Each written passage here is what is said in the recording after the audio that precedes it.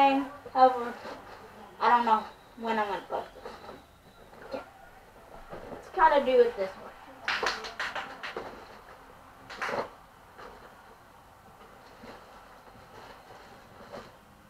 So taking this out, it's just nothing. It just holds the stock.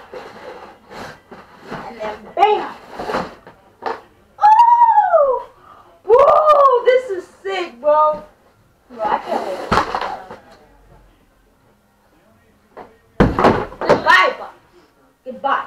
What was that? My Bob! What, bro? This gun looks like somebody. Like a savage. Bro. Oh! It's a bit chunky. This is right up my alley, man. Right up my alley. Okay, I see you. And just quit. So this is the Infinite, pretty cool. Guys, got a jam door, tax door. Actually has two, one right here and one right here. This is just a dream gun. I've had dreams of this gun, and now it's finally mine. So very cool. So it has a 30 for the barrel, which is cross compatible. I mean, I have one cool barrel. My long shot front gun, which would match this, is currently not here.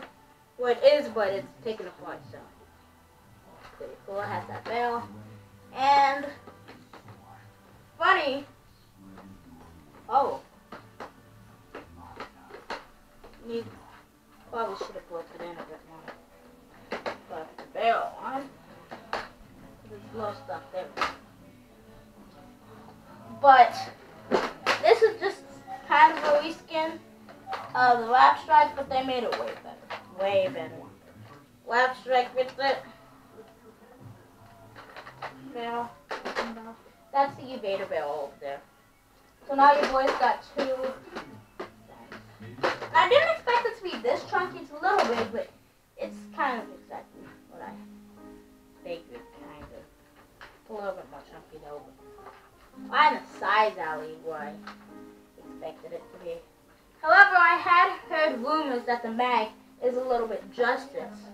We're going to try with a few different mags, starting off with a 25 dot drum, because we haven't opened ours. Oh yeah. So it's not too terribly bad. It doesn't have drop technology.